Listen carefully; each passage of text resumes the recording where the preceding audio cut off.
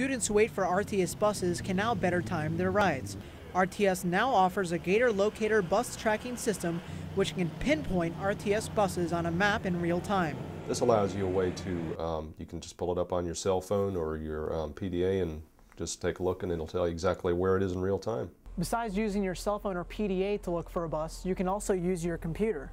Just go to ufl.transloc-inc.com and click what routes you would like to see. RTS hopes the Gator Locator will help with your time management.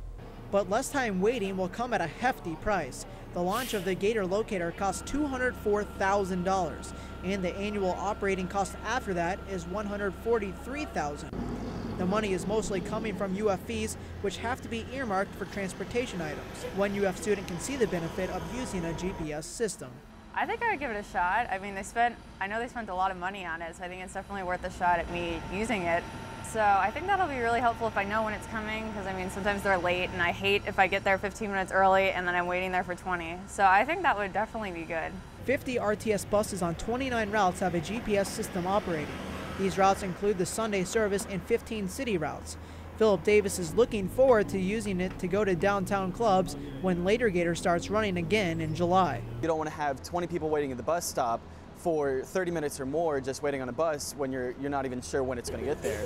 So if you can just bring up the website online, get out there 5 minutes before the bus gets there, and have plenty of time to have fun with friends or anything else.